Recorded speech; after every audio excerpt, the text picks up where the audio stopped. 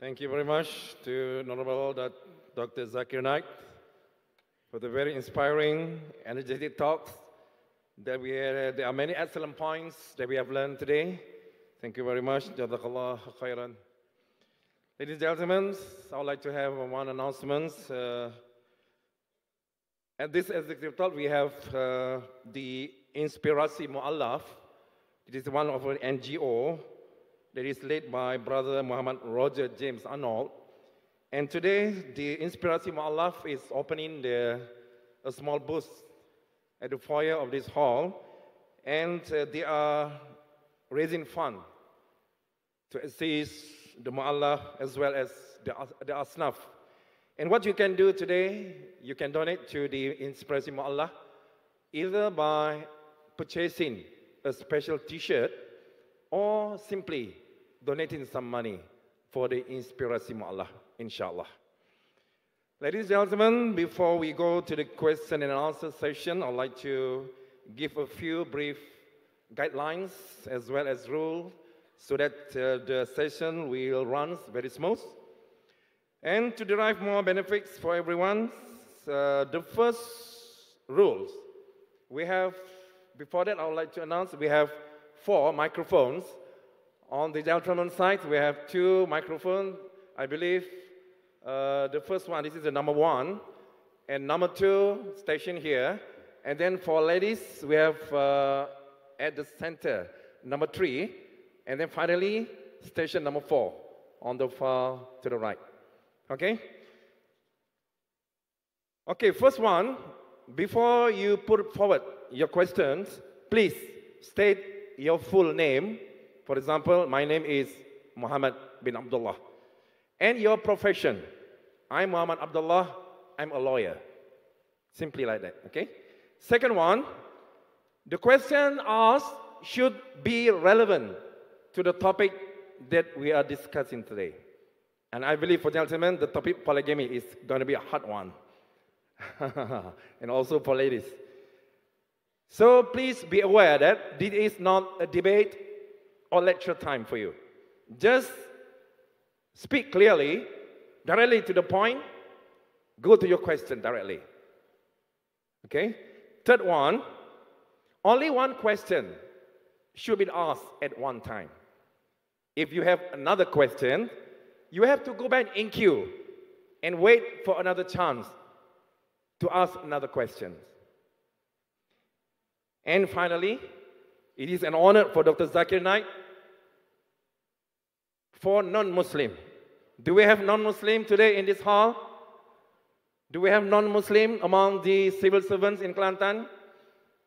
Where the majorities are mostly the Muslim. Do we have one at least non-Muslim here?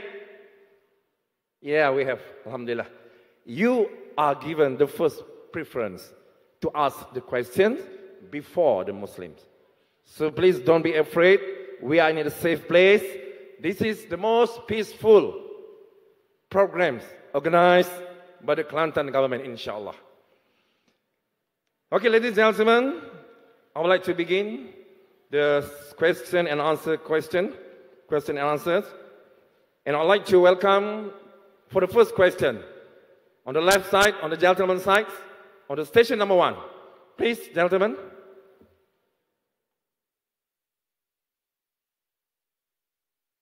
Kota Darul Naim, come on. One question from gentleman's side.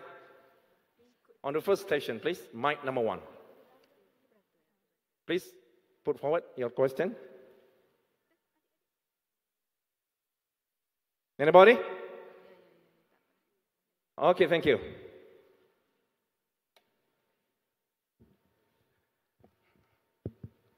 Assalamu alaikum wa rahmatullahi wa barakatuh. Honorable Doctor, thank you very much for a very interesting talk. Obviously, topic 5 was the most interesting one, but my question is this.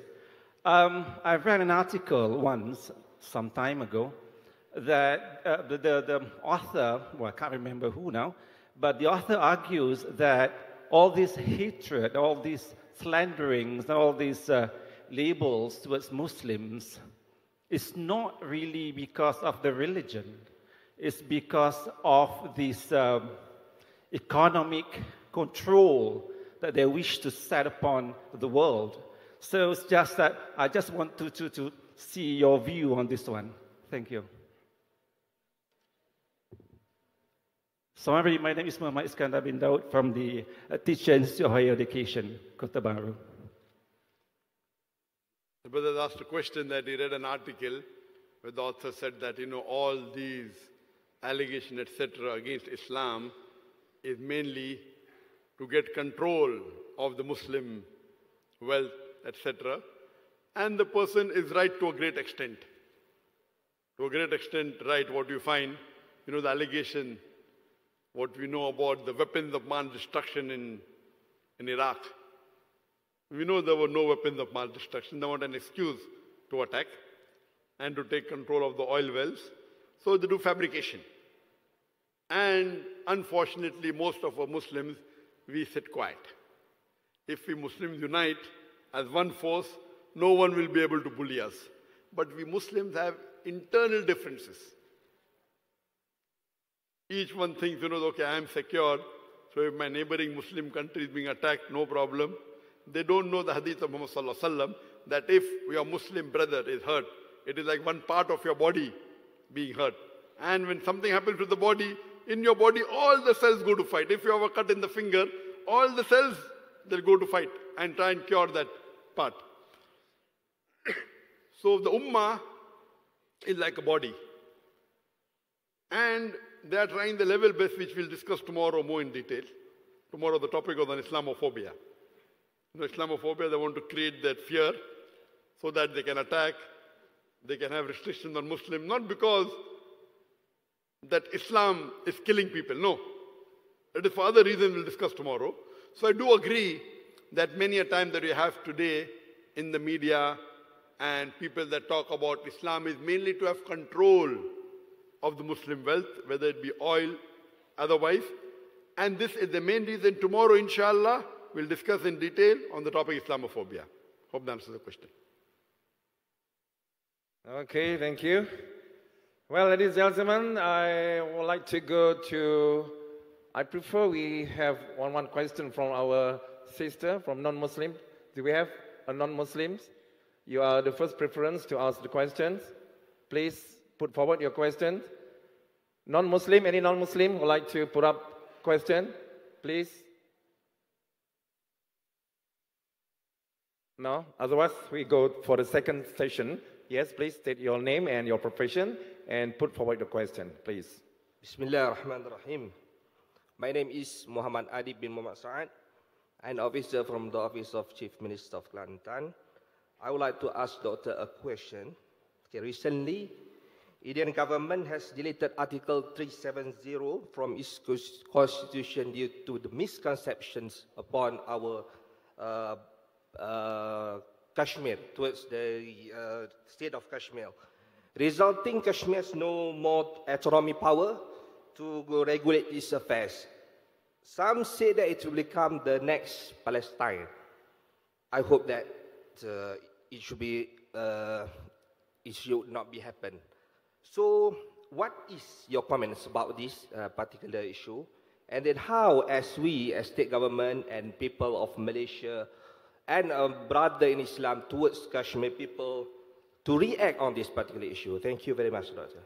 As far as the decision taken by Indian government recently, by the BJP government, especially Narendra Modi, is to repeal or cancel constitutional. It's unconstitutional because you know that Kashmir was independent land. When the partition took place between India and Pakistan, Kashmir became a part with having clauses. It's independent and no one can buy any property there, no one can become a citizen. All these clauses were there, which slowly, many of the clauses were not followed. Now the main clause of 370, they want to repeal it and they want to make it into a union territory, which is unconstitutional. But there is a law in the government that if you have 2/3 majority in the upper house and the lower house, if you have majority in the Rajya Sabha and the Lok Sabha, you can change the constitution. That's the reason they are changing now, which have many repercussions. what should be done? I believe that the Muslims all over the world should object to it and put as much as pressure as possible to undo this. And as you said rightly, that they are doing something what similar happened in Palestine. And Palestine, we know, it belonged to the Muslims, to the Palestinians. During the war, they gave the Jews just shelter. They gave them shelter and they took away the full house. And now when the Palestinians are crying that give back a house, you're calling Palestinians a terrorist. Same thing is happening in Kashmir. And you know, they're trying to do a survey which model works. And if they think that the Palestinian model worked, but at least for the Palestinian cause, alhamdulillah, to a great extent the Muslims were united. Not that we could protect it completely, but alhamdulillah, to a great extent we were united. But in other issues we are not. I don't know how far will the Muslim countries react to this, but logically speaking, Islamically speaking, all the Muslim countries should unite and try and protect the rights of the Kashmiris. All the Muslim countries should unite. Will they or not? Allahu Alam. Seeing the situation of the Muslim that we are today, we are going far and far away from the Quran and the Sunnah. We are more bothered about maintaining our seat, our chair, our position, our power, rather than following Allah and His Rasul. The day we follow Allah and His Rasul, we secure our seat in Jannah. And the topic yesterday was Quran, the path to happiness. And I said that securing a seat in Jannah is more important than securing a seat in this world. This seat that you have in the world is temporary. You are like a traveler, the Prophet said. Unfortunately, the state of the Muslim Ummah is very pathetic. Very pathetic. We aren't raising the voice. And we came to know about the Uyghur Muslims. Today, the Muslims that are harassed the most in the world, according to me, it's not the Palestinian, it is the Chinese Uyghur Muslims. That's Muslims in the Xinjiang area. And according to the reports of various human organizations and various organizations for human rights, they say 1 to 2 million Uyghur Muslims in China, they have been imprisoned in concentration camps, which they call as education camps. And they started in 2015. Previously, the harassment was less. It came in the light to the public, to some of the human rights organizations in 2017, was known to the world in starting 2017, 2016. They came to know, and now it is more common, so common that many of the human rights organizations objected. And recently, last month, in July, there were 22 countries who objected to the violation of human rights in China. And do you know, out of the 22 countries, not a single country was a Muslim majority country. Not a single. 22, most of them European countries, 100% non-Muslim countries. They laid an objection in the UN, United Nations, against China for violation of human rights. Shocking, not a single Muslim country. Some give the example, we don't know. You don't know. That news was not as bad as the news I got after a few days. The news we get after a few days that 37 countries and wrote a letter to UN that China is not violating the human rights. They are doing counter-terrorism. They are right. 37 countries. And the shocking part of it is, little less than 50% of these countries, they were Muslim majority countries. About 15 to 16 Muslim countries out of 37 countries, majority country, they wrote a letter to UN. What China is doing is right.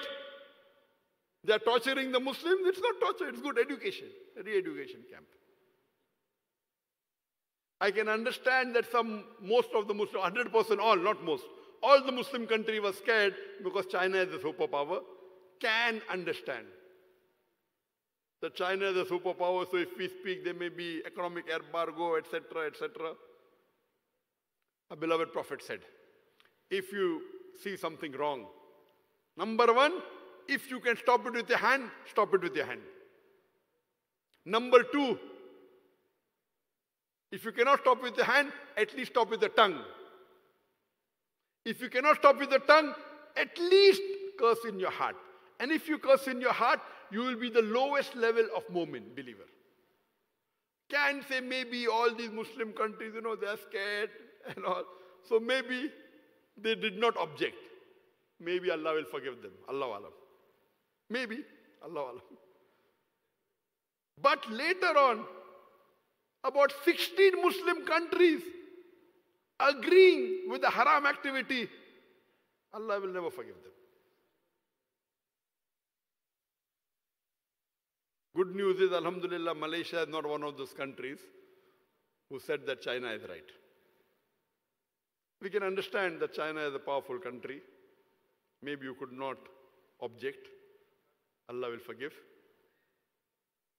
Alhamdulillah, Malaysia did not sign the letter that what China is doing is right. So they are quiet. Believe me, if you fear Allah, you will not fear anyone else. The problem is the Muslims fear other people more than Allah. If you know that our main destination is Akhirah, our main destination is that we have to go to Jannah. The problem is we are not good businessmen.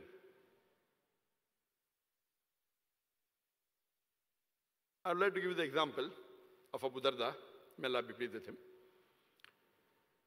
That once, when a new Muslim was making a house boundary for himself, the neighbor, the Jewish house, in his house was a date palm tree coming into the house of that new Muslim. So he could not build the wall. And the Jewish said, you dare touch my tree. And there's a big problem, so he came to the Prophet. That, this neighbor's Jewish tree is coming in the way. I cannot build the boundary. So the Prophet calls the Jew and tells him that if you let this date palm grow, give it to him. I will give you one tree in Jannah. The Jew says, are you crazy? I don't want it. I'm happy with my date palm here. So Abu Darda, may Allah be pleased with him, he owned one of the best gardens of date palm in Medina. He goes to the Prophet and asks him that if I can get the date palm tree for that Muslim, will I get a date palm tree in Jannah? The Prophet said, yes, of course.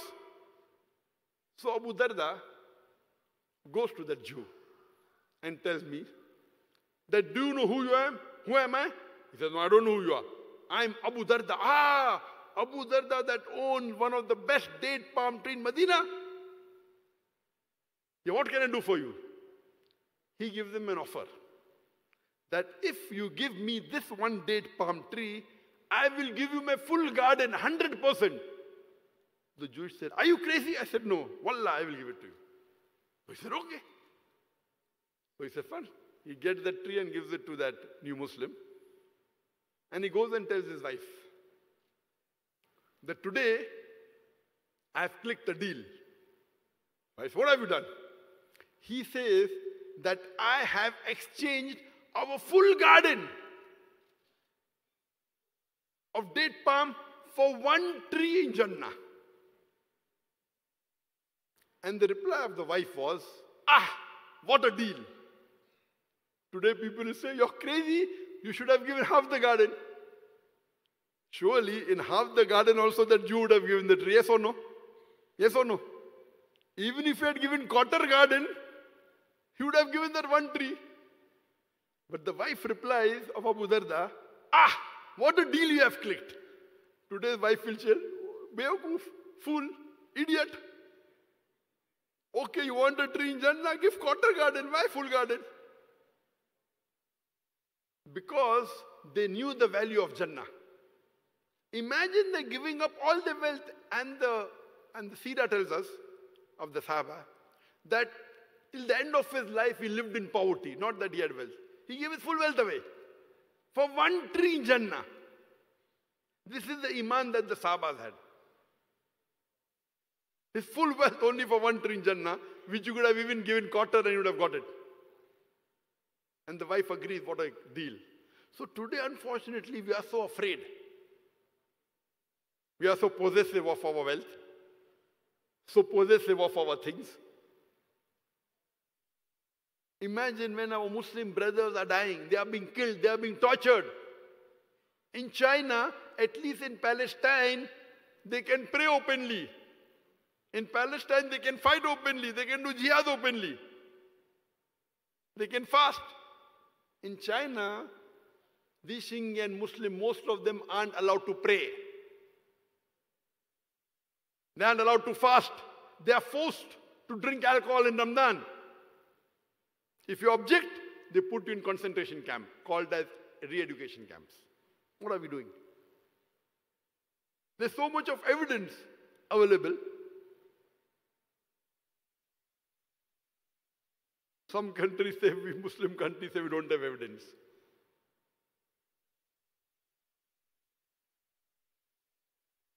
So what we realize, that we Muslims, we haven't understood the real value, which is gold. If we follow the Quran and the seerah of Muhammad sallallahu alaihi wasallam, we'll be in a much better position. The happiness that we get in our life, which we discussed yesterday, it's tremendous. The problem is we don't read the Quran, we don't understand the Quran, we don't read the Hadith, we don't implement on it. Happiness doesn't come by wealth. Happiness doesn't come by position. Happiness doesn't come by power. Happiness doesn't come by gold. It comes with the satisfaction in your heart and remembrance of Allah subhanahu wa ta'ala. We are in a very pathetic situation and history is repeating itself. Now they're doing it in India. When they could do it in Palestine, what are the Muslims doing? They're in China, what are the Muslims doing? So what do we expect the Muslims to do when they're doing in India? I can talk. I'm talking. I knew that I talked in India and high chances I'll be thrown out. Okay. At least I stayed for 25 years. I thought it would be much more earlier. Alhamdulillah. We are doing it for our Jannah Akhirah. Why aren't the Muslims united on this issue? I'm talking about the Islamic issue. I'm not a politician. I don't want to involve in the politics. But we Muslims should unite. And alhamdulillah, one of the reasons that according to me, amongst the Muslim countries in the world, one of the best countries available in the world is Malaysia. And I pray to Allah subhanahu wa ta'ala that may Malaysia continue being the best. We always saw Malaysia fighting for the Palestinian rights, fighting for the Rohingya rights. We hope it continues. We pray to Allah subhanahu wa ta'ala to give the Malaysian the guts and the power. It's a small country, no problem. But if you have the power of Allah, it becomes the most powerful country. But if you want Allah on your side, then you'll become the powerful country. If you don't want Allah on your side, you won't become powerful. So to make it the most powerful country, who do you require? Allah on your side. So if you follow the commandment of Allah and follow the commandment of beloved Prophet in the Hadith, you'll become the most powerful country. But if you have faith in Allah, I chose to live in Malaysia because amongst the various, I had offers from about 15 countries. I felt Malaysia amongst, you could say, best of the worst or best available, whatever you want to say, among the Muslim countries. We have 56 majority Muslim countries. I chose that it is good, it's away from the war zone. No, it's not like you see Gulf countries, Yemen, Syria, war zone. Number two, it doesn't have so much of pressure from the Western countries, like the other Muslim countries.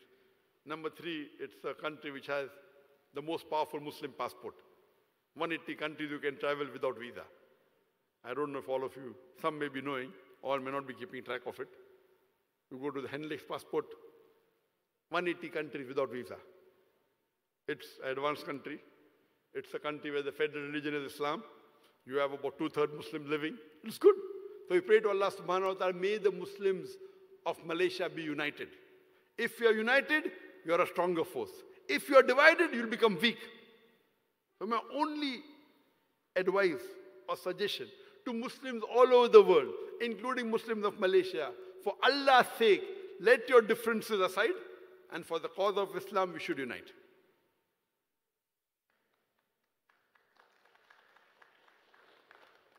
And this has been my message always for all the Muslims. If we are united, Allah says in the Quran, in Surah Imran, chapter number 3, verse number 103, وَاتَصِمُوا بِحَبْلِ اللَّهِ جَمِيعًا وَلَا تَفَرَّقُوا. Hold strongly to the rope of Allah and be not divided. So if we unite, the best criteria where we can unite is on the basis of Quran. Whatever the Quran says, at least that is the common factor of Muslims throughout the world. Whether you live in West, East, Arab country, non-Arab country, this is the uniting factor.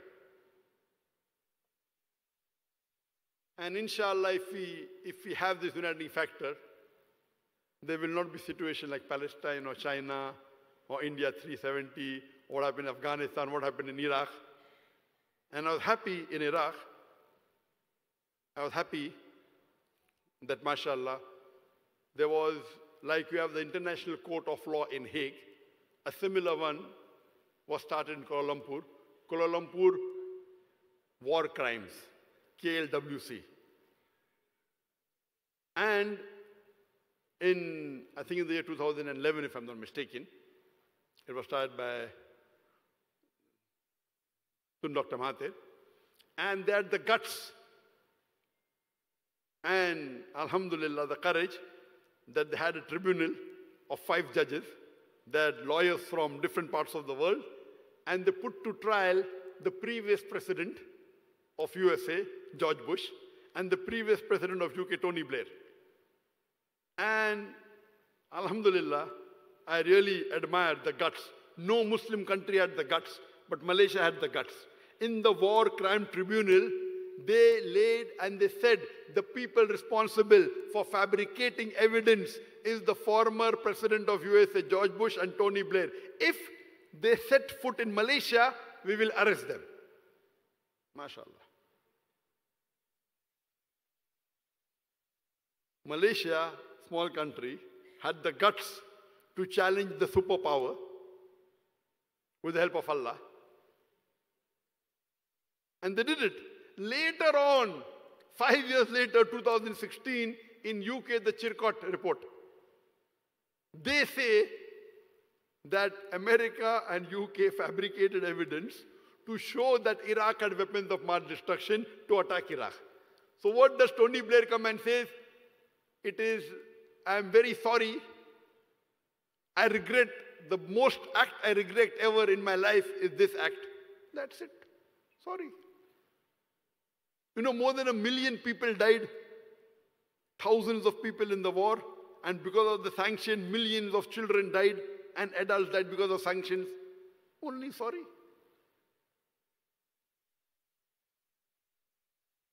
At least Malaysia, they had the KLWC, Kuala Lumpur War Crime, alhamdulillah.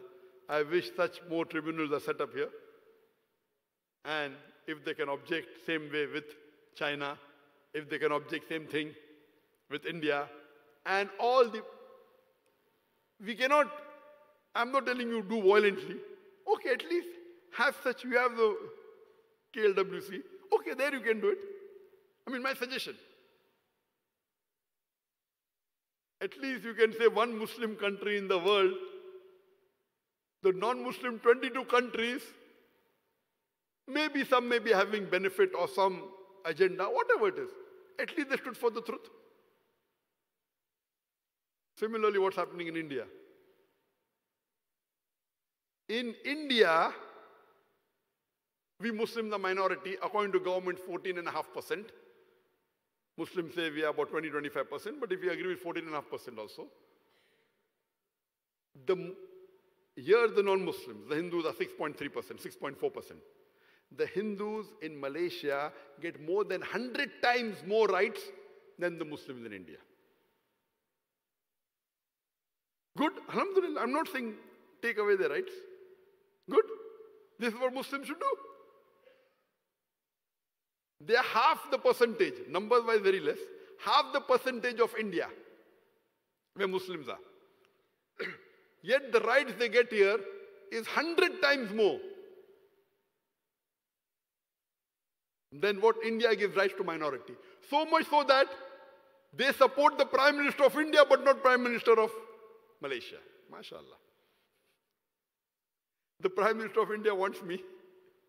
The Prime Minister of Malaysia does not want injustice to be done to me. The Hindu Malaysians are most of them supporting Prime Minister of India. There is no evidence about me in the Malaysian police. Interpol says no evidence. They are believing more in India. They are more Indians than the Malaysians themselves. And yet they are enjoying, alhamdulillah. At least the Muslims should get their rights. And I pray to Allah subhanahu wa ta'ala that may He give more hikmah, more courage to Malaysia to voice out for the rights of the Muslims throughout the world. Hope that answers the question. Okay, thank you, gentlemen, ladies. This is 30 minutes past 11, and we still have lots of time to go for the Q&A sessions. And I'd like to stimulate the audience to more eagerness to show your support to Dr. Zakir to give out more questions, insyaAllah. So, tuan-tuan dan puan-puan, saya jemput semua ya, supaya bersemangat untuk mengambil bahagian dalam mengemukakan persoalan kerana jarang-jarang kita dapat bersama dengan seorang tokoh dunia untuk sesi soal jawab. Jadi jangan teragak-agak untuk bertanya kerana masa yang diberikan, kita ada lebih kurang 1 jam lagi untuk ditamatkan acara. Okay, ladies and gentlemen, I'd like to go to the next station we have from the ladies' side. From the third station, please. Bismillahirrahmanirrahim. Yeah, please put up your name first and your profession and go to the points. Thank you. Assalamualaikum warahmatullahi wabarakatuh.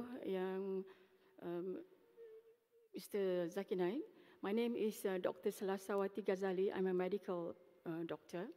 So my concern is regarding the misconceptions. It is not only for the non-Muslim, but basically it's more for the Muslim themselves. Basically, many of Muslims were genetically born Muslim. I think the lack of practice obviously there. So that's why a lot of issues being discussed because we ourselves don't understand. And this is again coming back to the unity issues and unable to be togetherness in facing issues. That's divided. And I think this is not only in Malaysia, but also in the rest of the world. Until we come out with common things in common, then we can sit together, discuss together, then we can make the difference.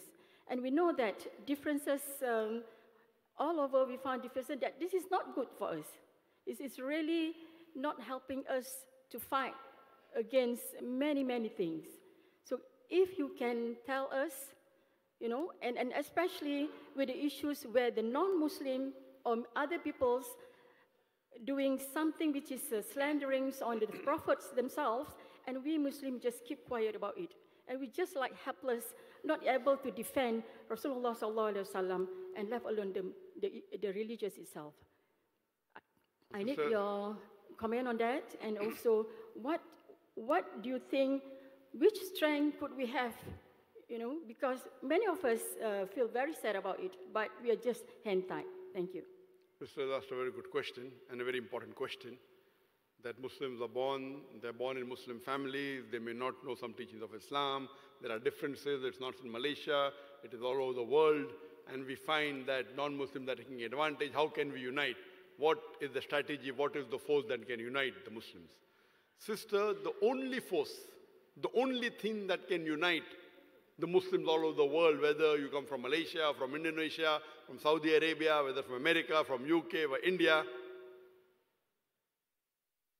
it is the glorious Quran.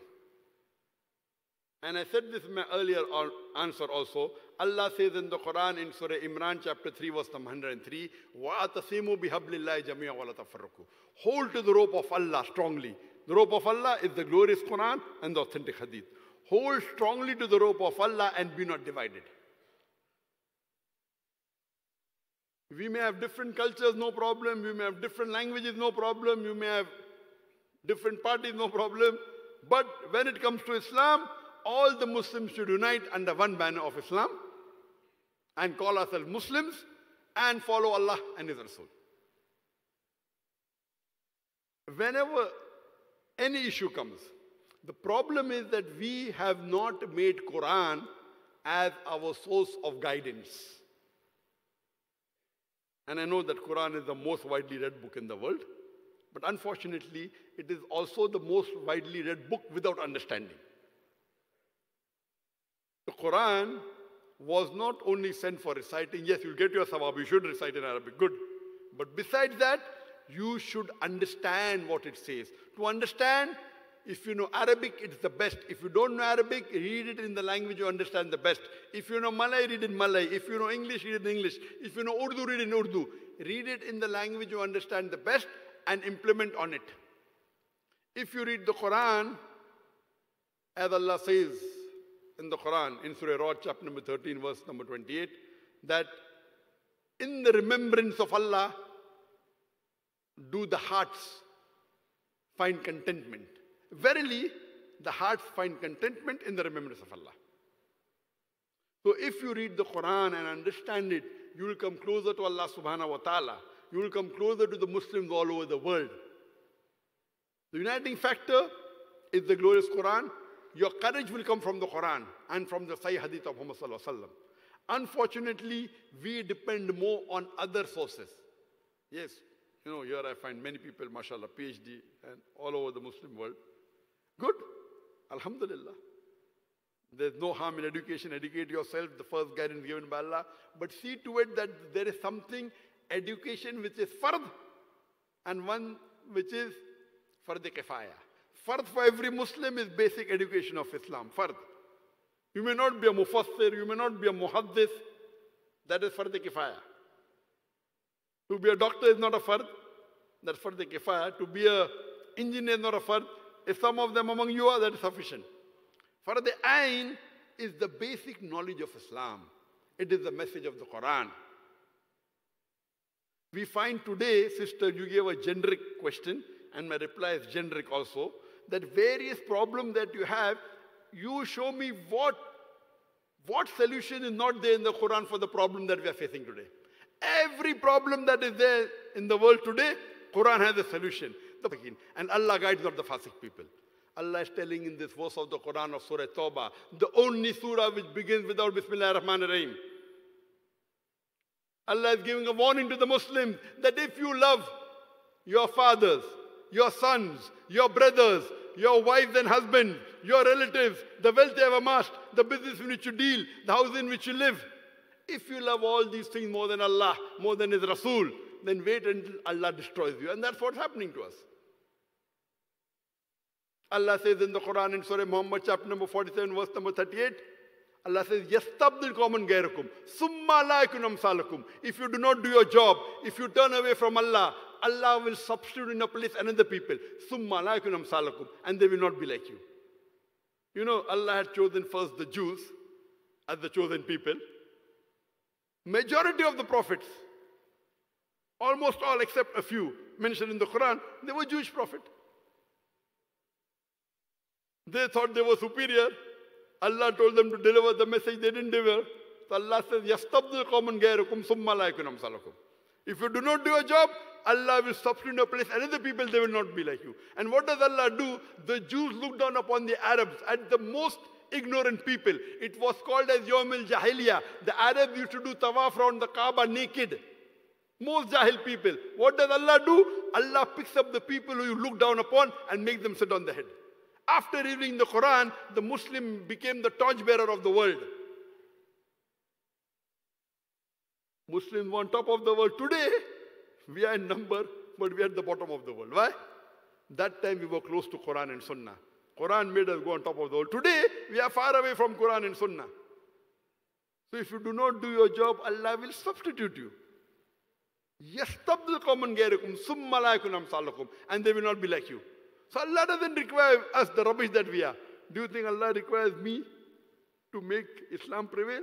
I will be the biggest fool in the world if I start thinking I'm a die and Islam is spreading because of me. Biggest fool. Allah is giving us an opportunity to make hay while the sun is shining.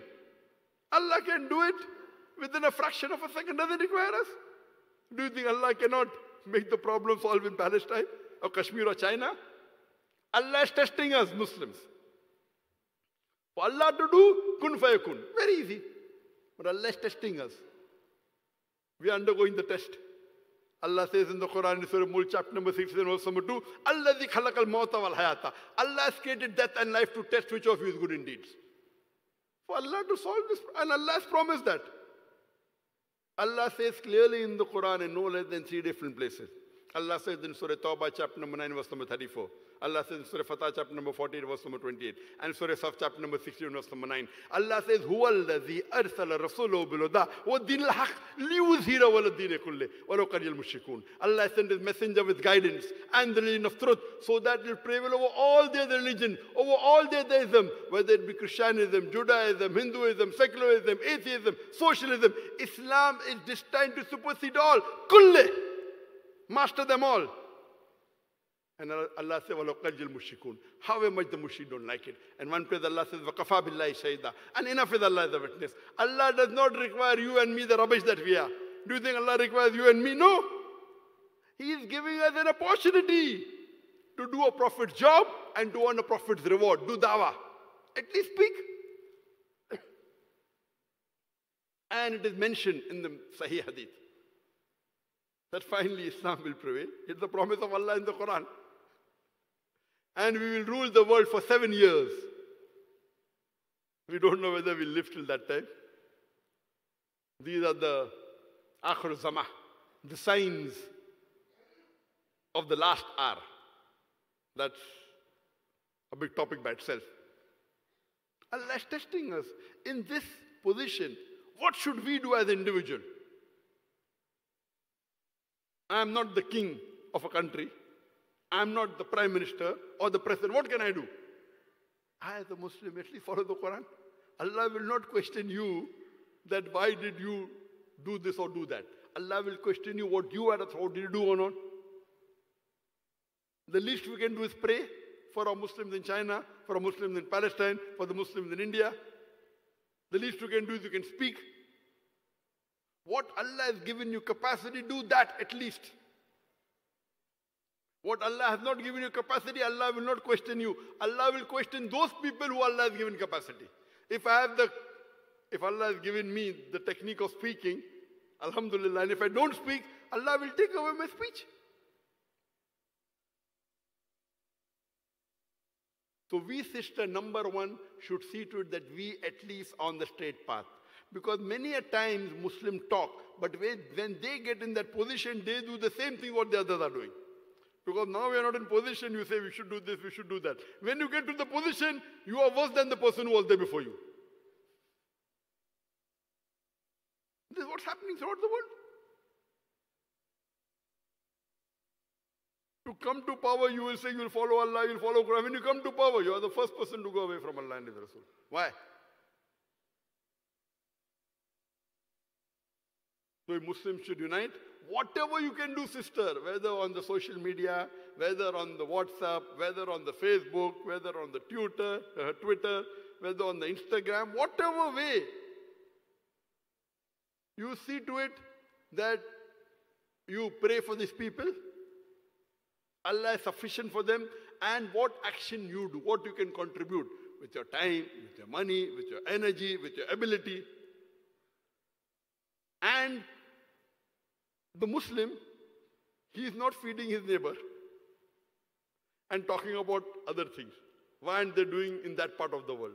And if Allah has given you money, at least help your neighbor, that you can do. That you're not doing and you're talking about other things. Good. So see to it that you don't fall in the same position. I, as a Muslim, don't fall in the same position where Allah has given me authority. I'm not helping my other Muslim brothers. I'm not helping my non-Muslim neighbors. The Prophet said, a Muslim is not a true Muslim. A person who eats his tummy full and his neighbors are hungry. And the Prophet said, 40 houses next to you is your neighbor.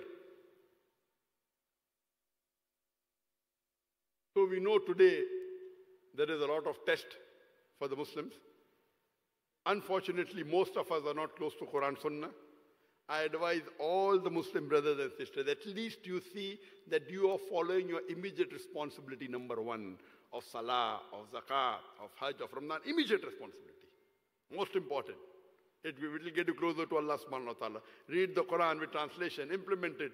Then whatever you can do, keep on doing more and more. And Allah, inshallah, the more what Allah has given you, you do, then Allah will give you more. I was a stammerer. I could have dreamt of becoming the best doctor in the world. I could never have dreamt of speaking in front of 25 people. Inspired by Sheikh Ahmad Dida, started speaking.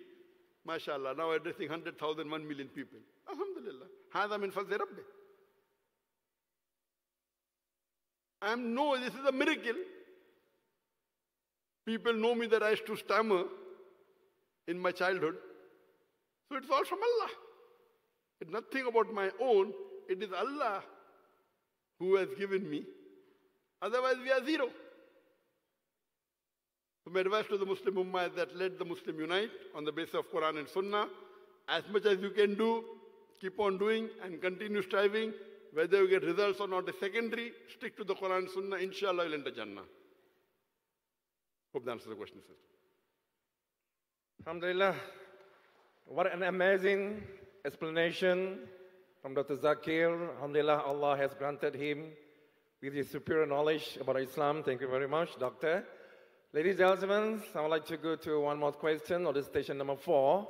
Dan untuk pengetahuan anda, ya, saya dapat maklumat ramai yang nak bertanya tapi malu nak tanya dalam English. So kita boleh gunakan bahasa Malaysia. So you can ask in bahasa Melayu, you can ask in Mandarin, you can ask in Thailand, in whatever language. Inshallah, we have the best translators here to project your question to the Zakir. So may I have another question from station number 4, please, ladies?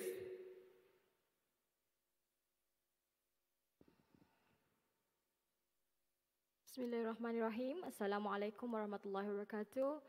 I'm Nurul Fauzihanis binti Jailani and I'm a student from UITM. Nervous. Okay, so my question is, if a person sometimes doesn't believe the existence of God in her entire life, but somehow when her last breath she received Shahada, does she go to heaven? Is it as simple as that? Thank you. The sister asked the question that if someone doesn't believe in the existence of God for the full life, but in the last breath says the Shahada, will she go to Jannah, will he go to Jannah? Sister, it depends what do you mean by last breath. Because last breath means if the Malakul Maut has come, and if you're dying, if you have seen death coming towards you, and then you say the Shahada, it's not accepted. And Pharaoh in the Quran, it says, he was a Taghut. He used to call himself God. When he was drowning, he said, this believe in Allah. Too late. Do you think he'll go to heaven? No. So last moment means maybe a few days before dying, no problem.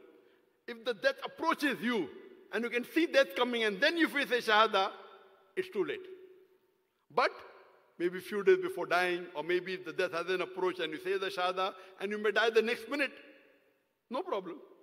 As long as the death hasn't approached you, then if you say the Shahada, and it will take you to Jannah, because the moment a non-Muslim agrees that he bears witness there's no God but Allah, and he believes that Prophet Muhammad is the messenger of Allah, all his previous sins are forgiven. And there's a hadith of Muhammad sallallahu alaihi wasallam, where our beloved Prophet Muhammad sallallahu alaihi wasallam said, it's a hadith of Sahih Bukhari, that the Prophet said that there is a person who does full life good deeds, deeds of Jannah, until he's 1 arm's length to Jannah. And at the last moment, he does deeds of Jahannam and he goes to Jahannam. And the Prophet continues, there's a person who does full life deeds of Jahannam until he is one arm's length away from Jahannam, hell. And he does good deeds of Jannah, and he goes to Jannah. So, therefore we pray that may Allah make us die on Iman. That's more important. Dying on Iman is more important. Best is living and dying on Iman. Inna salati wa nusuki wa maya wa mati, of the Quranic verse of Surah Anam chapter 6 verse 162, that this life, a prayer, a sacrifice, our life and death is for Allah. That's the best. But between the two, earlier part or latter part, the latter part is more important. And anyone who accepts the Shahada, the Prophet said, all his previous sins are forgiven. The good deeds are kept, all his sins are forgiven, as though he's newborn. So if someone who doesn't believe in Allah the full life, before dying, if he accepts Islam, if she accepts Islam, inshallah they'll go to Jannah. Hope that answers the question. Okay, thank you. Any non-Muslims who would like to put forward the questions for Dr. Zakir? You are the first preference. You can jump up the queue and go to the microphone to ask any questions. Any non-Muslim here? Okay, we go to another station. We come again to the first station. On my left, on the gentleman's station, I would like to welcome gentlemen. Please forward to the microphone for your question, please.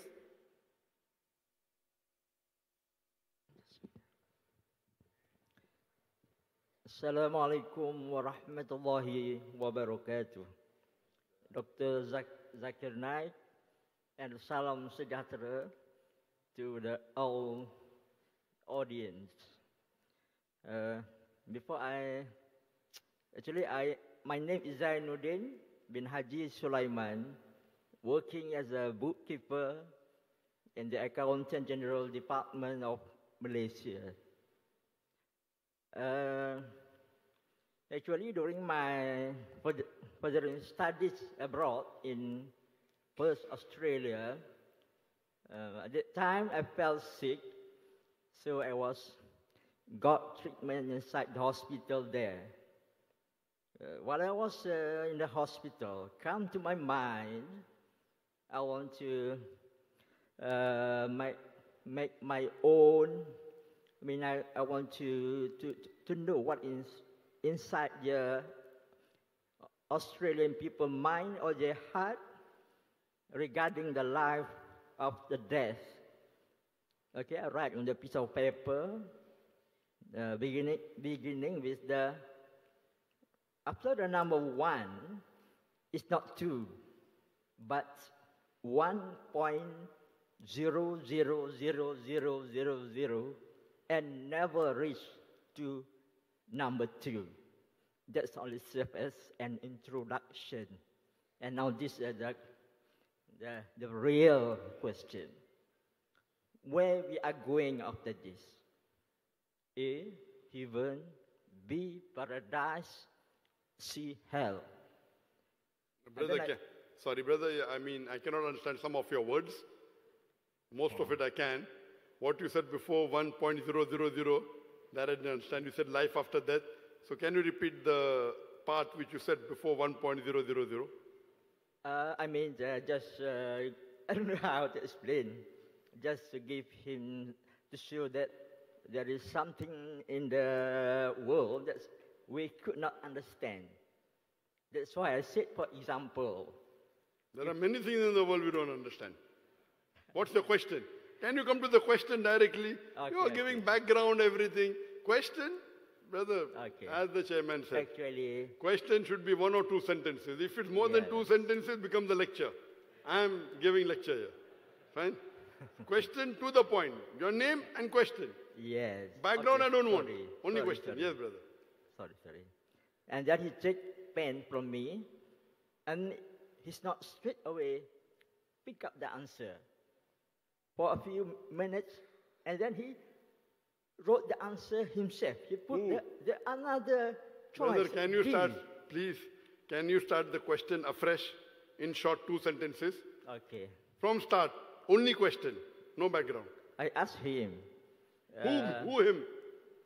The staff of the hospital. Start the question from again, brother, from now. There's no him, only me and you are there. where we are going after this. I asked him, A, heaven, B, paradise, C, hell.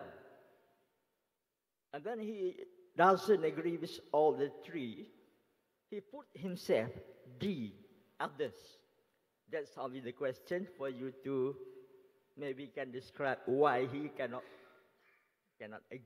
agree with one of three of my choice. He gave another, which means others. Yes? Brother, you asked a question to someone. He gave a wrong answer. You want me to ask me why he gave a wrong answer. You know him, I don't know him. Who is the him, I don't know. You're telling me question asked A, B, C, D. He chose D. Why he chose D? What do I know? I don't know will make air. So your question is not at all making any sense. So can we have the next question? Tapi benda tu berlaku di Australia. Yes, I've been to Australia many times. Memang saya tanya pun dia dalam bahasa Inggeris sebab dia orang Australia. Saya I was admitted in the hospital. So I take chance to make my own survey to the Australian people, how their assumption regarding life after death. That's actually the beginning, the introduction. You want to know what's the assumption of the Australian life after death? Yes. That's why most of the people in Australia don't believe in life after death. Yes. If you want to know the reply of life after death, that is the 17th answer of my question. In my 20 most common question, the 17th question is, can you prove life after death? So if you go on the net, there's my book available on the most common questions. You pick up the 17th answer is wrong. Now we have shortage of time. The 17th reply, how to prove life after death, is given in that book. It's also available on the video.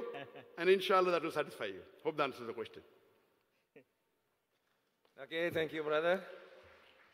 Okay, ladies and gentlemen, so please be aware that you have to speak clearly. Please be briefly and to the point. And no lectures and no debates on this session, just a quick, short question to Dr. Zakir. So I go to the next station, please. Bismillahirrahmanirrahim. Assalamualaikum warahmatullahi ta'ala wabarakatuh, Dr. Zakir.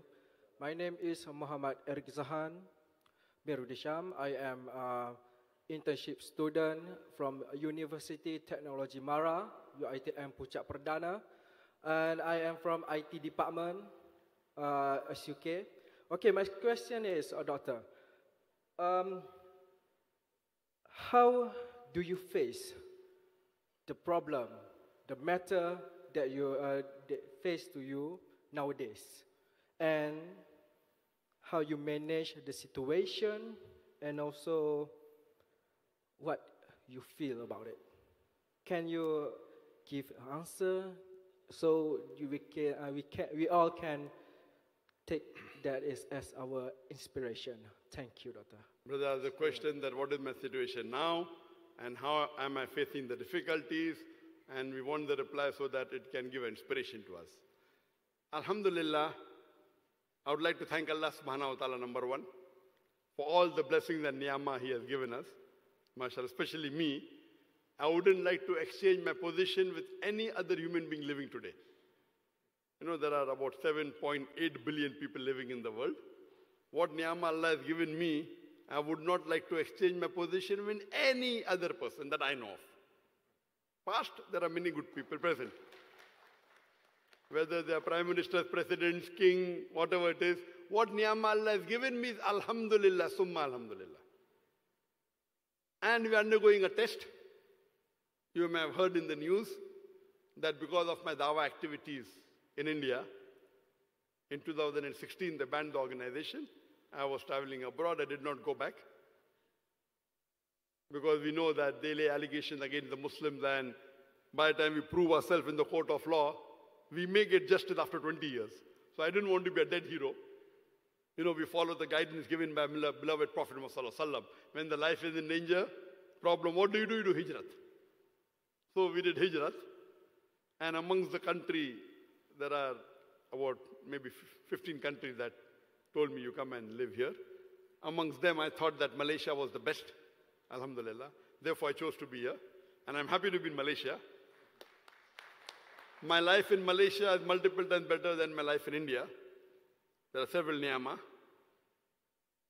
I had a lot of fans in India, even a lot of enemies. Here also, mashallah, I've got more fans, I've got few enemies here also, mashallah. You know, as Allah says in the Quran, that for every prophet have we kept an enemy. You know, so the da'is are the followers of the prophet, you know, trying to spread the message. So if you're a true da'i, you're bound to have enemies. This is part and parcel. It adds spice to our life. So we shifted from India, you know, by Allah's grace, we had one of the largest private Muslim Dawah organizations in the world, in terms of budget, in terms of people. We had 500 people working full-time for us. Now, only 3, 4. But I'm happy here with 3, 4 employees. There we had 500 employees, mashallah. Largest Dawah organization, more than 10,000 volunteers. Now, mashallah. Yet the work is continuing. They are trying a level best to stop activities. One of our major activities, Peace TV. We have Peace TV in English, which was launched 13.5 years back, having a viewership of more than 100 million, mashallah. Largest watched religious channel in the world, more than even the Christian channel.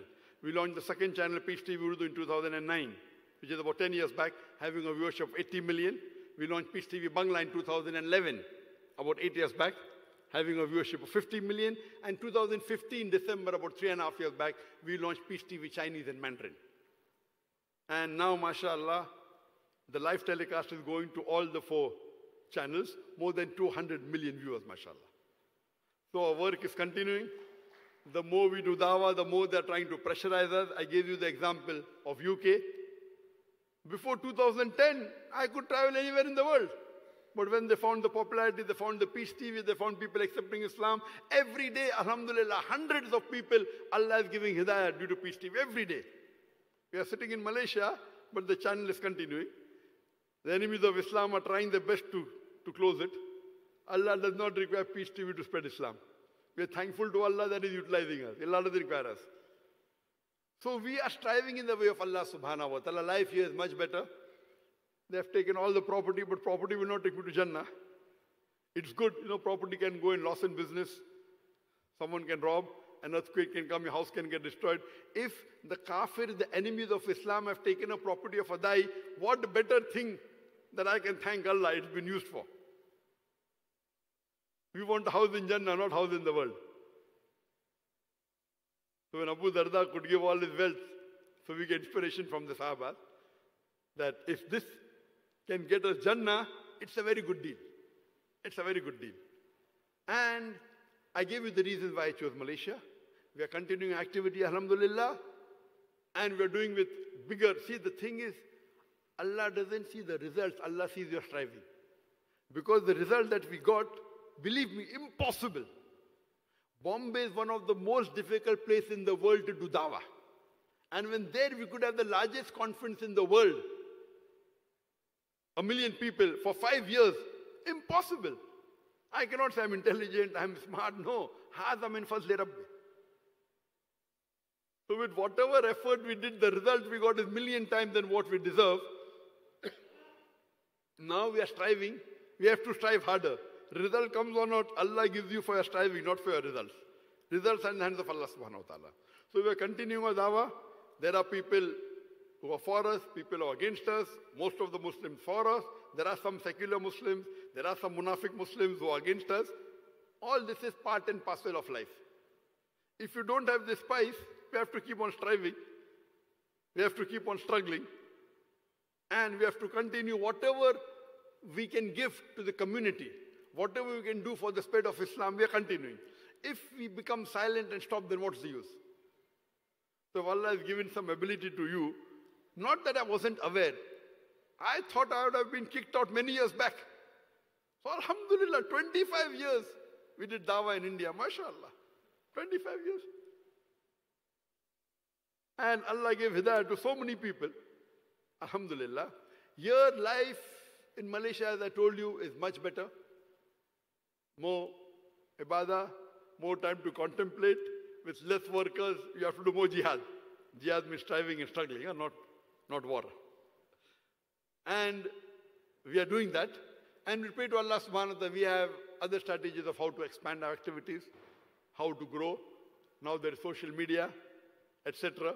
And what we can contribute. We keep on meeting, leaders of many countries in the world. Just a couple of months back, I met a prime minister of a country outside Malaysia.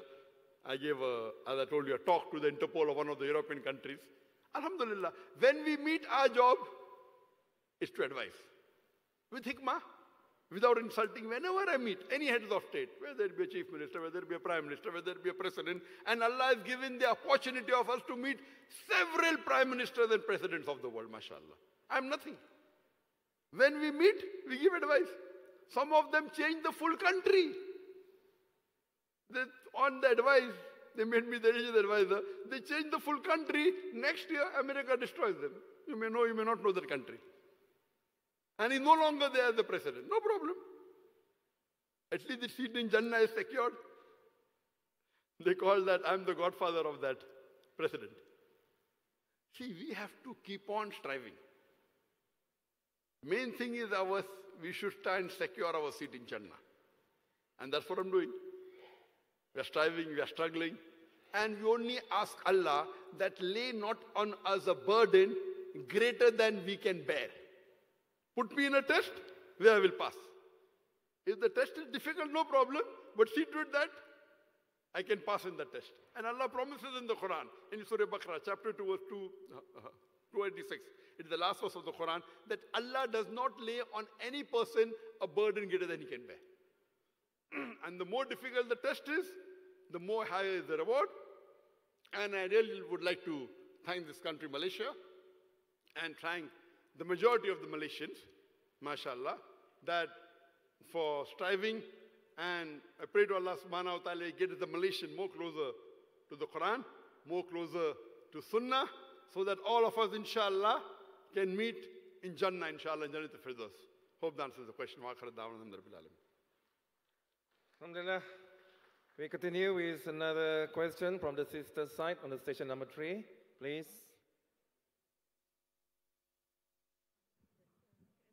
Assalamualaikum warahmatullahi wabarakatuh. My name is Nazrah Muhammad Saleh. I'm a teacher from Tanah Merah. The verses ayah from, I think it's Al-Baqarah. Maybe you can through with me. La ikraha fid din. Please interpret more about La ikraha fid din. Wallahu alam. What the sister has quoted the verse of the Quran from Surah Baqarah, chapter 2, verse number 256, which says La ikraha fid din. But that's part of the verse, the complete verse, that there's no compulsion in religion. Truth stands out clear from error. Many people say, La ikraha fid din, no compulsion in religion, therefore don't do dawah, don't preach Islam. That is not the meaning of La ikraha fid din. The complete verse says, La ikraha fid din, there is no compulsion in religion. Truth stands out clear from error. And if you grasp the hand of Allah subhanahu wa ta'ala, He will take you from darkness to light. If you grasp the hand of the Satan, he will take you from light to darkness. That is the complete verse. That means you cannot force anyone to accept Islam at the point of the gun or the point of the sword. It's haram in Islam. But that does not mean you should not do dawah. It does not mean you should not convey the message.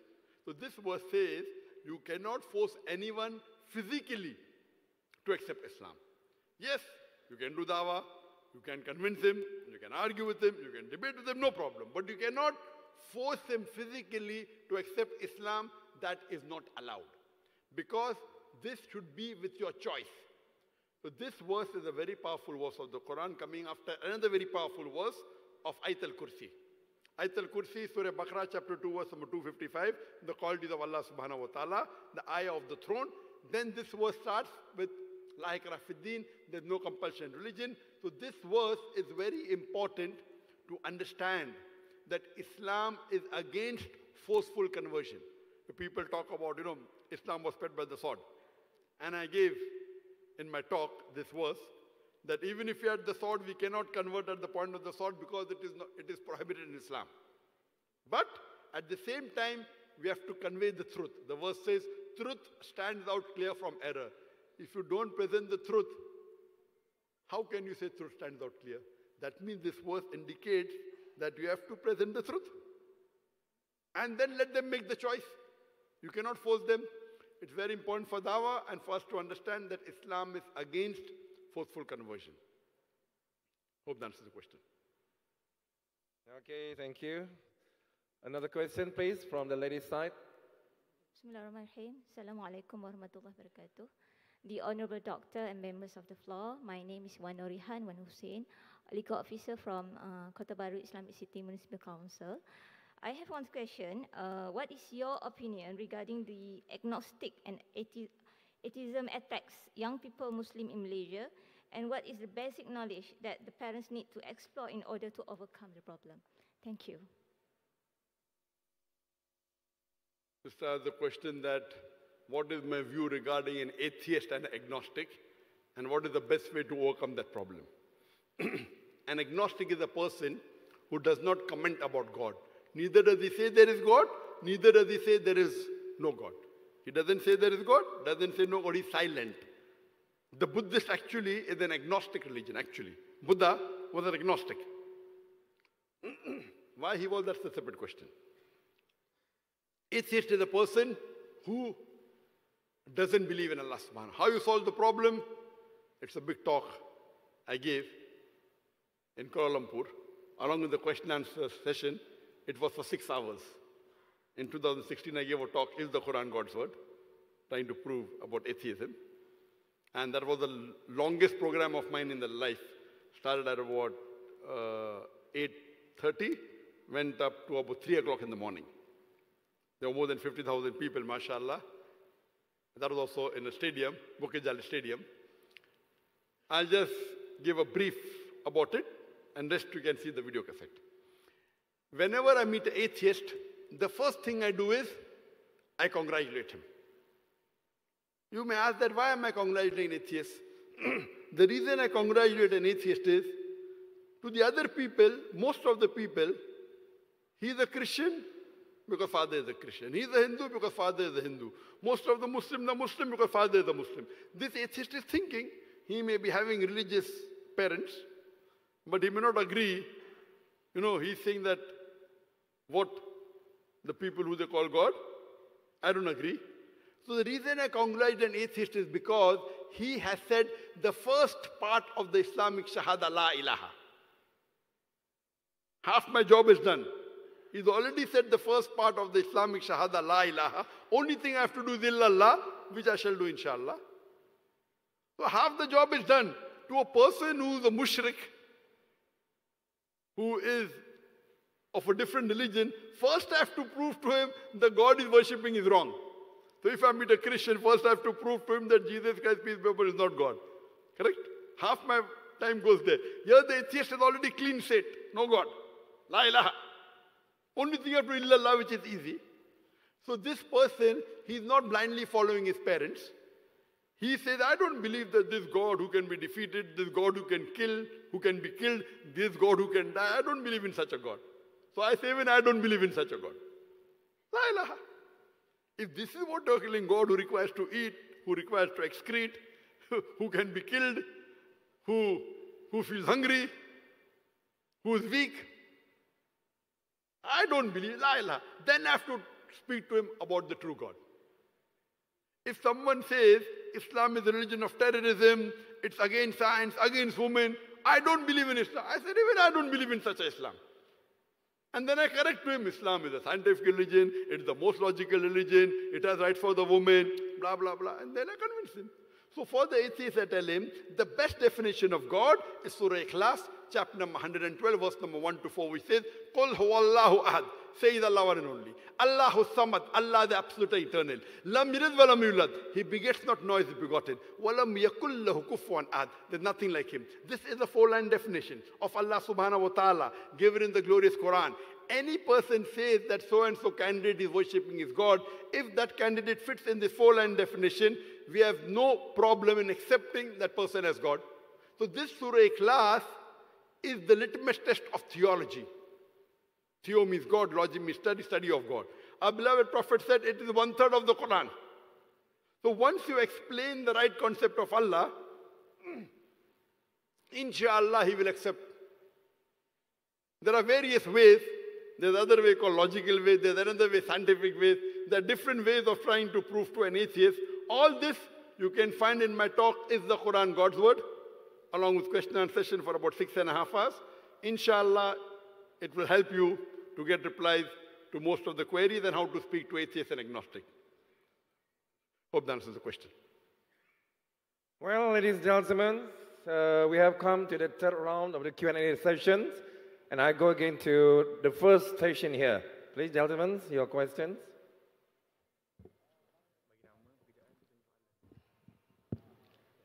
Assalamu alaikum wa rahmatullahi wa barakatuh. My name is Nur Shakiman bin Muhammad. I'm an engineer by training. Honorable Dr. Zakir, my question is on Dawah. I think you have spoken about Dawah and a couple of questions about it already.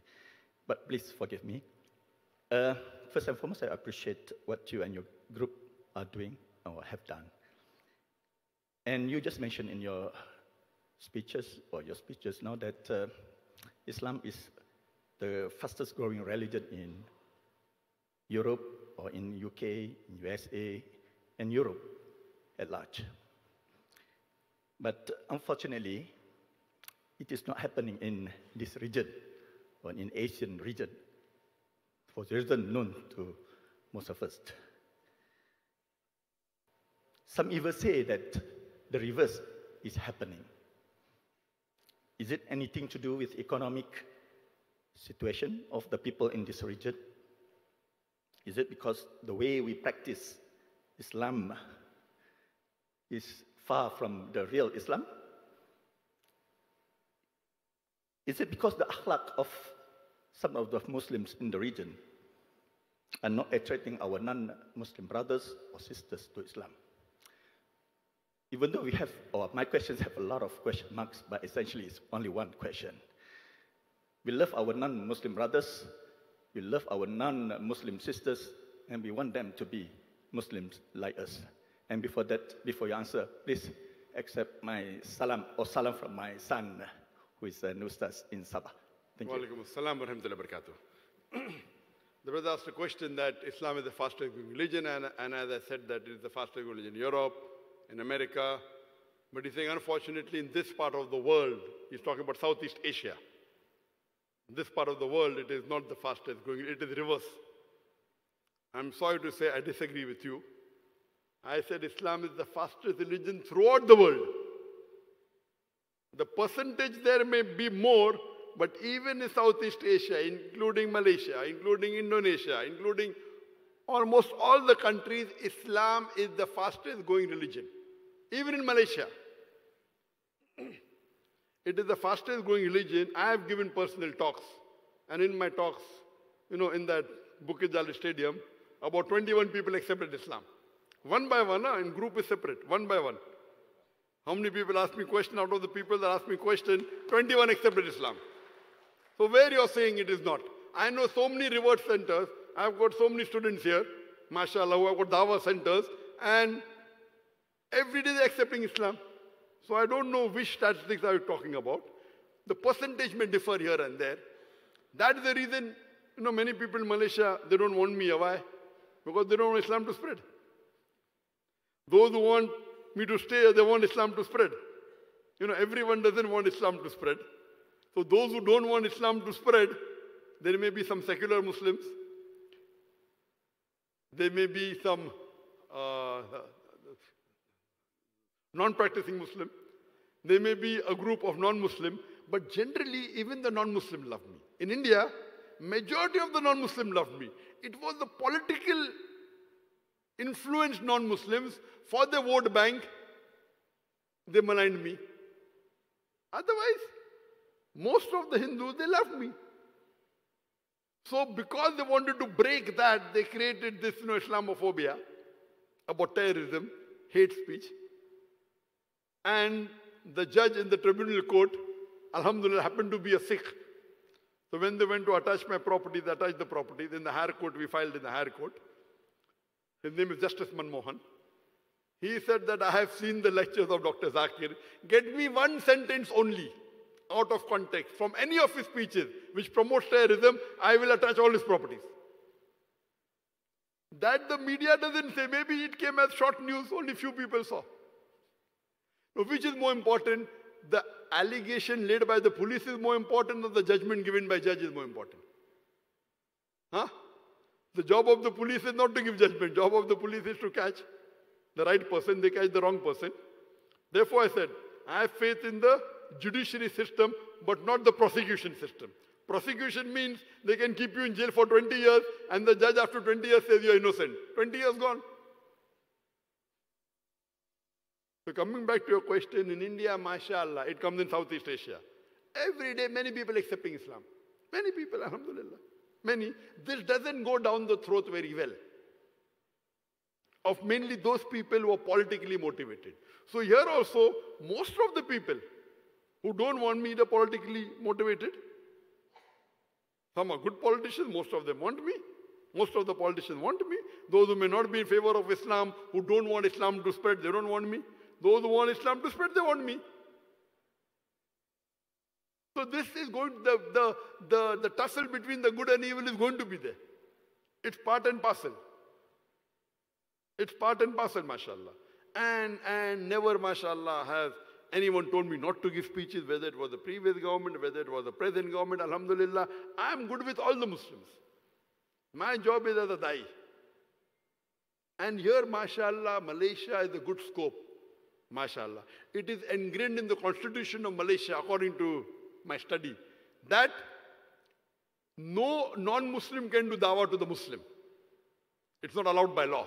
Mashallah, very good. But a Muslim can do dawah. That is the constitution. That's the different thing. The non-Muslims objecting to me, that's the different question.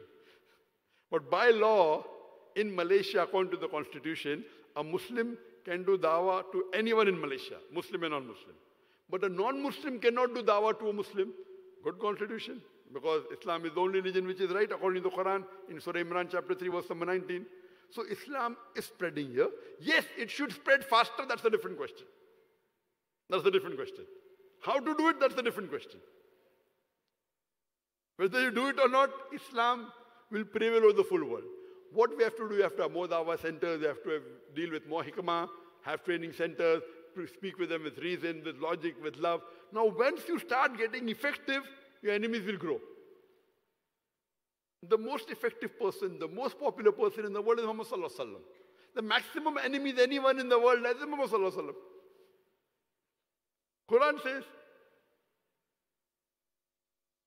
Quran says in Surah Furqan, chapter 25, verse number 30, for every prophet we have appointed an enemy. And Muhammad Sallallahu Alaihi Wasallam is the last prophet. He has got enemies. He has to have. So this is part and parcel of the Muslim. But do with hikmah. Do not break the rules of the Quran. Let the other people be violent at it. We should not be. We should continue. We want to show the mercy and the love of Islam. That's the reason we continue doing our work. I never normally get involved in the brick bats. You know, that will hamper my dawah work. Let them bark those who want to bark. We have to continue, be on the straight path, and do our work peacefully, convey the message. You know, most of the non-Muslims I met personally, they love me. You know, when I stayed in Putrajaya, I had gone to a medical clinic, I had a medical problem, and I saw a name of a Muslim on top. I went there, and the person recognized me, oh, Dr. Zakir, and I thought that he was Muslim. And then I said, no, we won't take money from you. How can I take money from Dr. Zakir Naik? He gave me his card, he turned out to be Hindu. In Malaysia. I go to a Chinese, he recognized me, oh, are you Dr. Zakir Naik? I said, yes. Oh, come, sit. No fees. So most of the non-Muslims in Malaysia are also very good like India. Those people who are making noise, all are politically motivated. All. The non-Muslims I meet, they're so good to me. They say, can I take a photograph with you? Now, why would they like to take a photograph with a terrorist? So what do you understand? This is all those who are speaking, they're not following the law of the country. The Malaysian police says, I'm innocent. So they are more bothered about the Indian police which is fabricating. They are more Indian than Malaysian. They are believing more in the Prime Minister of India. So what you have to do, you have to continue your dawah. And do it with hikmah. And inshallah, we do it for sake of Allah subhanahu wa ta'ala, so that we want all the human beings in the world, as many as we can, so that we get them on the straight path and make them closer to Allah and His Rasul. Hope that answers the question. Well, the gentleman in the red shirt, please. Assalamu alaikum wa rahmatullahi wa barakatuh. My name is Hilmi Abdullah. I'm lawyer by profession, and I'm also a state assemblyman for Guchil constituency. I will recite two verses from Quran. A'udhu billahi minasyaitanir rajim. Waqtuluhum haythu wajadtumuhum. The meaning is kill them. Waqtuluhum haythu wajadtumuhum, wherever you find them. And another ayah is إِذَا لَقِيتُمُ الَّذِينَ كَفَرُوا, if you meet the unbelievers, فَضَرْبُوا الرِّقَابِ, strike their neck until. And these two ayah, if read by the non-Muslim, they will be frightened. They will worried about Islam, Muslim. And in Malaysia, we got 30% population among non-Muslim, and our situation now, we also got a minister from non-Muslim, and our enemy always what we call repeating repeating negative ayah from Quran to threaten the non-Muslim from supporting the Islamic Party, and I need your suggestion or advice how we as Muslim to face our dilemma, because we have 30% population for the non-Muslim. And one more question, Chairman. First, I'll answer this question, then you can answer. Okay. You already have two questions. Before I answer your question, you repeated twice that the population of non-Muslim is 30%. I don't know where you get your statistics from. You are a member of State Assembly. According to the statistics I read, it is 27%. Muslims are 63%. Exactly. Malay, the pure Malay are 51, 52%. With all the other Muslims, Indian Muslim and other Yemeni Muslim, all Muslim put together, it goes to 62 to 63%. It makes a difference. You are giving them 10% more. So the brother will say that you are right. You are increasing their population. But alhamdulillah, but as you know, that the most original Malay, the Bhumi Putra, most of them were Muslims. All the others came afterwards. The original are Muslim. They came later on. Britishers got them. They came from China. They came from India, etc. Now coming to your question. The verse that you quoted, that wherever you find them, you kill them. And the second one, that you strike them. The first verse you quoted is from Surah Tawbah, chapter number 9, verse number 5. That wherever you find the kafir, you kill him. You tell him, in Malaysia, number one, how many Muslims have killed the kafir here in Malaysia in all these years? Only because of this verse? Zero. Zero. The killings in Malaysia are done more by non-Muslims. If you go to the Home Ministry Department, I don't want to give the statistics here. There are only 15% of the Muslims are registered criminals. According to the Home Ministry Department, that 2 years back. Today I'll have to refresh it. 15% of the criminals are registered in the Home Ministry Department, if you go to the website. And 15, majority 85% are non-Muslim. 45% Hindus, Chinese about 30%. Who says that? Not me. Home Ministry Department. And you are a legislature, so you should be able to speak in the council. You should do your homework. So there's more killing and criminal activities done in Malaysia by whom? According to the Home Ministry Department, by whom? If this verse was true, this 27% non-Muslim would not have lived in Malaysia, correct? Right or wrong? That means no one is implementing that verse as they think. The right reply to this is you have to read the full verse in context. This verse of the Quran of Surah Tawbah, chapter number 9, verse number 5, you have to read the context. For the context, you read from the starting of the surah. It speaks about a peace treaty between the Muslims and the mushriks of Makkah. This peace treaty was broken unilaterally by the mushriks of Makkah. By the time Allah subhanahu wa ta'ala reaches verse number 5, He is giving a warning. He says to the mushriks, put things straight in 4 months' time, otherwise a declaration of war. They break the treaty. Now Allah is giving them a warning. To put things straight in 4 months' time, otherwise a declaration of war. Then, verse number 5 speaks in Surah Tawbah. In the battlefield, Allah is talking about. Wherever you find the enemies, kill them. Wait for them in every stratagem of war. Let them hear the verse. But after verse number 5, they jump to verse number 7. You know why? Verse number 6 has the reply to the query. Verse number 6 says that if the mushriks, if the kafir want asylum, don't just give it to them, escort them to a place of security so that they hear the word of Allah subhanahu wa ta'ala. Here Quran is talking in a battlefield. In a battlefield, the army general, what will he say? When the enemies come, you run away. What will the army general say? In the battlefield, he will tell you, kill them.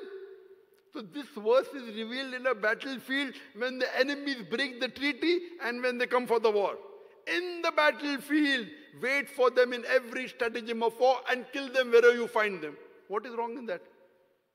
If Malaysia goes for war and if the enemies come, what will the army general of Malaysia say? When the enemies come, run away, he will say. But what the Quran says in the next verse of Surah Tawbah, chapter 9, verse number 6, is phenomenal. No army general will say that. The maximum the army general will say, okay, if the enemies won't, let them run away. Here Quran says, escort them to a place of security. That means if they want peace, if they want asylum, don't just let them go. Escort them so that they are secure. Now they are under your protection. This is Islam. Almost all the verses, even that verse, I think it's from Anfal, or whichever verse it said. Most of the verses in the Quran which talk about qital, the next verse says, peace is better. Even the other verse, peace is better. So all these verses are in the battlefield. Now in the battlefield, you have to boost the morale of the soldiers.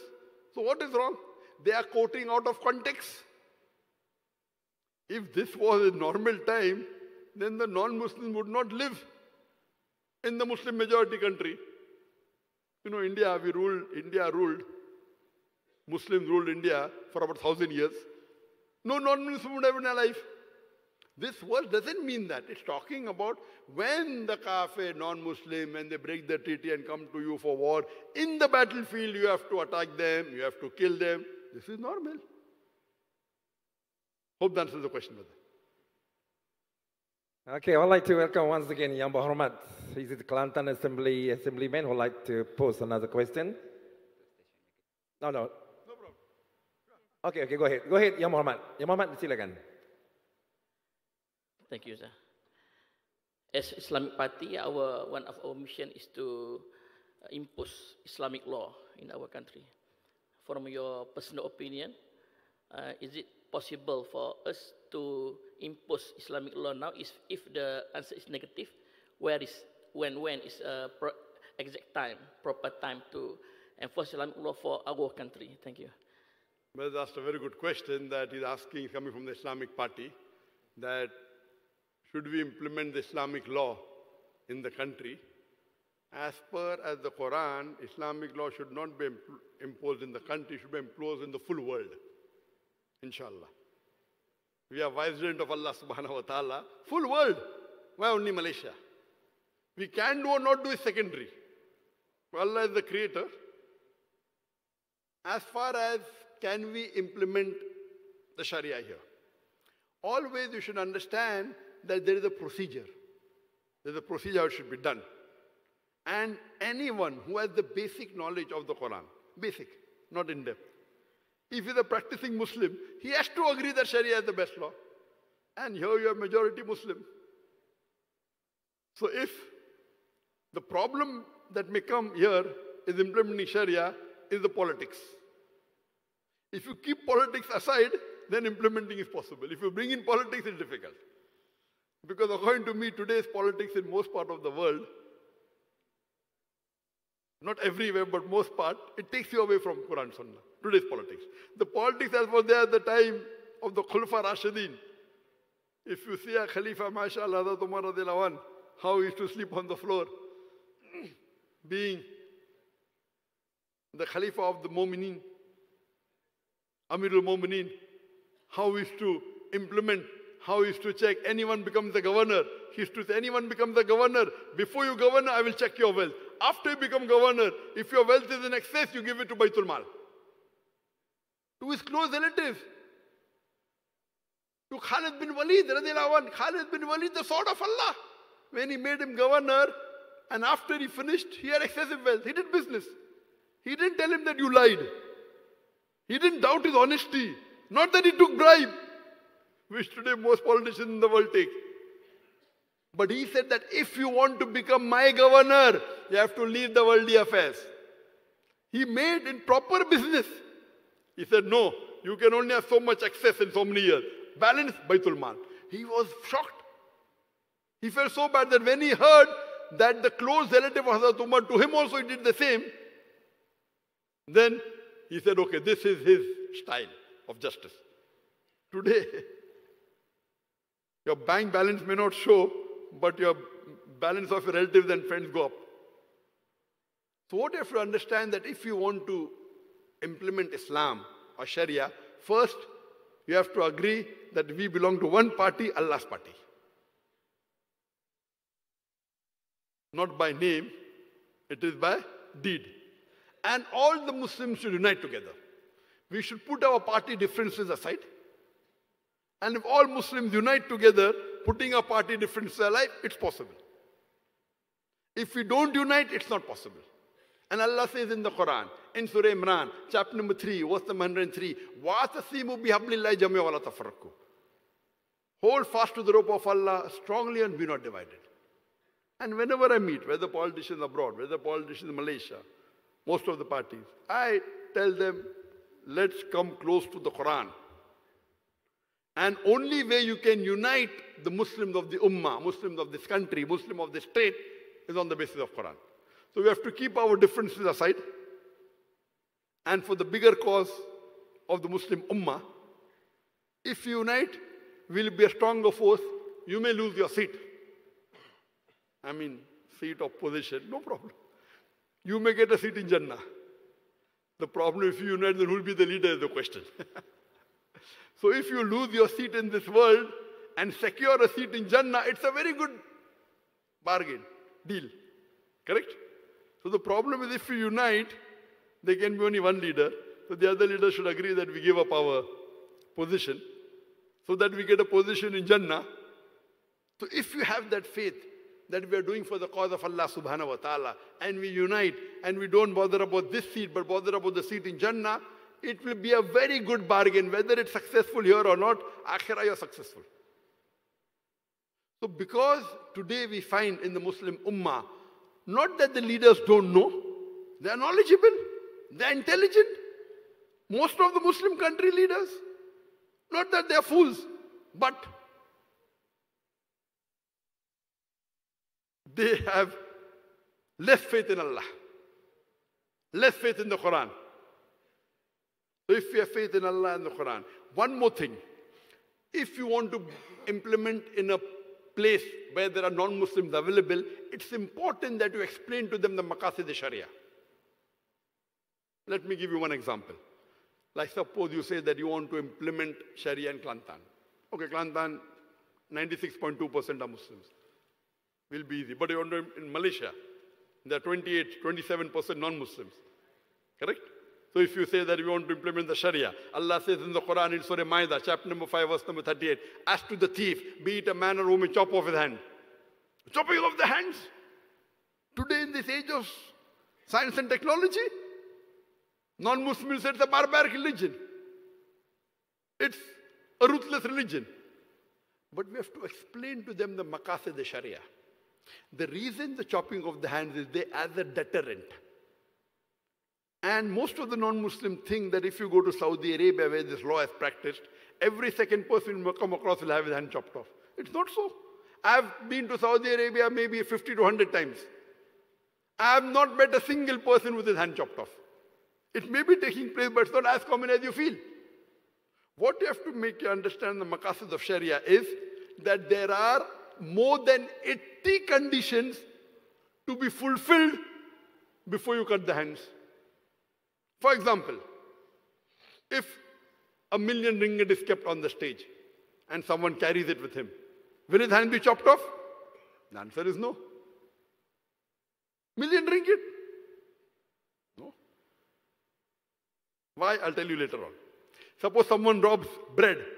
Will his hand be chopped off? Answer is no. Who will be held responsible? Who is governing this state, this country? How can someone steal bread? It is the duty of the Khalifa of that state to see to it that everyone is fed. So if a person robs bread, who is held responsible? Who? Not the robber, the Khalifa. This is Islam. You can't chop off his hand. There are various conditions. If you keep 1 million ringgit, somebody robs. Who's responsible? Why did you keep it in the open?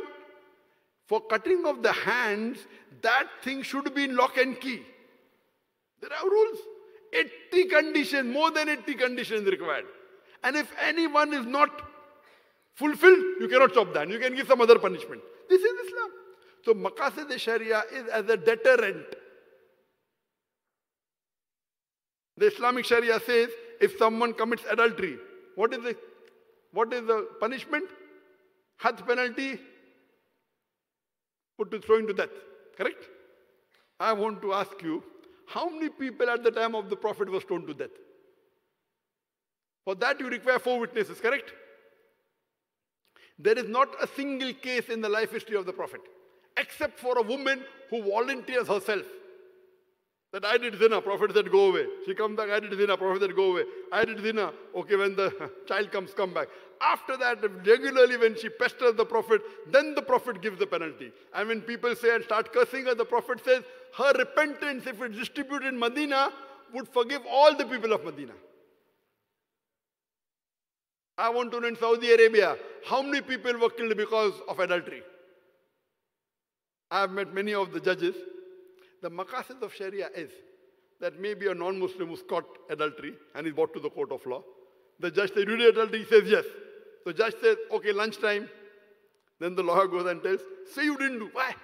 If you say you did, you'll be punished. If you say don't do, you'll get less punishment. So maqasid Sharia is as a deterrent. Why did Allah say that 4 witnesses? That means they're doing in public. That means they're doing in public and spoiling the society. If you see in the history, if you see the history of the Umayyad, Abbas said, hardly 4 or 5 people may have been put to death in 100 years, 200 years. So people pick up this and portray Islam to be a religion of terror, of ruthlessness. No. I am asking you the question. In Islam, first it is you have to pay zakat. Every rich person who has a saving of more than 2.5%, who has a saving of more than nisab level, should give 2.5% of his wealth in charity. Every year, correct? After that, if someone robs, then chopping of the hands, after following all this maqasid Sharia, I am asking the question today, do you know the country which has the maximum rate of crime where? In USA. I am asking you the question, if you implement this law in USA, every rich person who has a saving of more than nisab level should give 2.5% in charity every lunar year. After that, if anyone robs, you chop off the hand. Will the rate of robbery, theft and crime in USA, will it increase? Will it remain the same or will it decrease? Will it increase? Will it remain the same or will it decrease? Decrease. It's a practical law. That's the reason the least rate of crime anywhere in the world, Saudi Arabia. Not that the police is very intelligent. Not that they are very smart. Because they implement the law of Allah subhanahu wa ta'ala. So it acts more as a deterrent. There is a maqasid Sharia. So, if you explain this to your non-Muslim, that why does Islam do this more as a deterrent? If they have all the 80 proof, my hand will be chopped off. So surely he will not rob. In most of the other law, okay, you're caught, you can bribe someone, You go to jail, you come out after 2 months, after 3 months, no problem. When you are robbing 2-3 million ringgit and you are in jail for 2-3 months, no problem. But if you the 2-3 million ringgit chopping off that, he will not agree. The maqasid Sharia. So this, if you have to implement, you have to educate the citizens of Malaysia that the most practical law in the world, see where it is more practical. About hijab, about death penalty for a rapist. The maximum number of rape is in USA. Implement every woman should wear hijab. Man looks at a woman should lower his gaze. After that someone rapes, death penalty. Will the rate of rape increase, decrease, or will it remain the same? It will decrease. So for that, you will have to talk. You will have to get people who know how to convey the message to non-Muslims. And then, inshallah, it will be possible. But first you have to unite the Muslims. Without that, not possible. If you unite the Muslims, then if you have the full majority on your side, and then explain to the non-Muslims, do you know, I do my research before settling in the city which has the maximum number of crime in Southeast Asia, which city? Which city? Which? Dubai? Kuala Lumpur and Karachi, both of them compete. Karachi, we have heard. I was shocked. I was shocked that Kuala Lumpur is always number 1 or number 2 among the Southeast Asian cities. Maximum crime. What is the solution?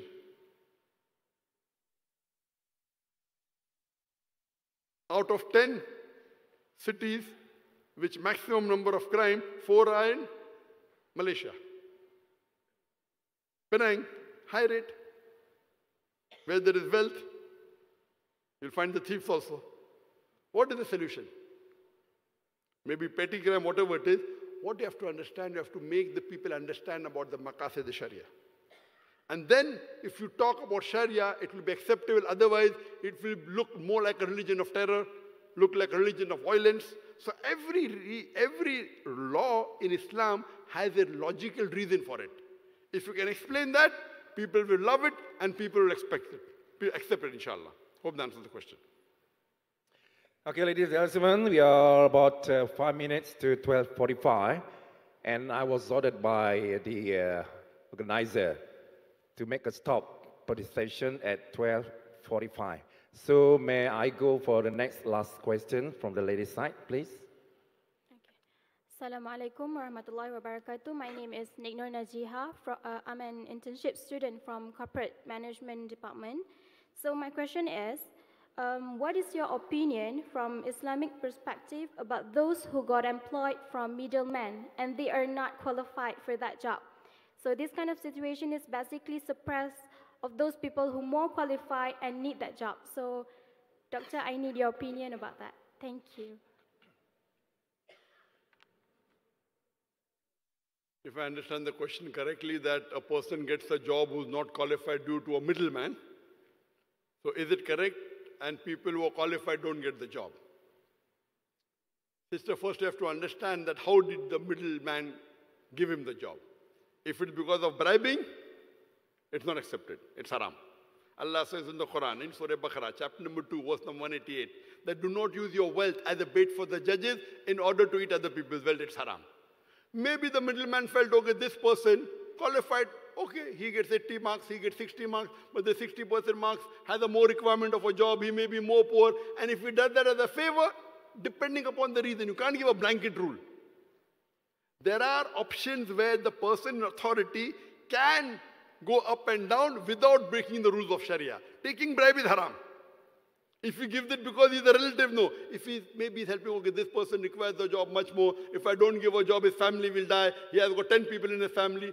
There may be X, Y, Z reason. So you cannot give a blanket rule that, okay, fine, a middleman comes. So who is that middleman is important? Why did he do important? You have to make everything clear. If it's by bribing, it is haram. If it is breaking any rule of the Sharia, it's haram. But if you don't break the rule, like many a times people come to us for job and we don't have vacancy. We give him, okay, fine, work. And he's sitting full day doing nothing. What are we doing? We are helping, doing charity. Another person comes, okay, why didn't I get a job? Arey Baba, I gave charity to him. Instead of giving money, he's sitting and doing nothing. We don't require help, but we're keeping him. So you cannot come and tell me, oh, why didn't you take me? So the thing that who is in a position, he has a right to say yes or no. Like if you have an examination rule that so much percentage will get, if it's public, then they have to follow that rule. Then there are some trustees who can overrule. There are rules and regulations for everything. As long as they're not breaking the rule, as long as they're not breaking the Sharia, it's accepted. If you're breaking the rule of the Sharia and following the rule of the trust, the Sharia is more important. So if you break any rule of the Sharia, it is haram. If the Sharia permits you, and if that organization also permits you, it's permissible. Everything is not black and white. You have to understand the full reason and logic and then give the judgment. Hope that answers the question. Okay, thank you very much, Dr. Zakir Naik. Ladies and gentlemen, we have come to the end of the program.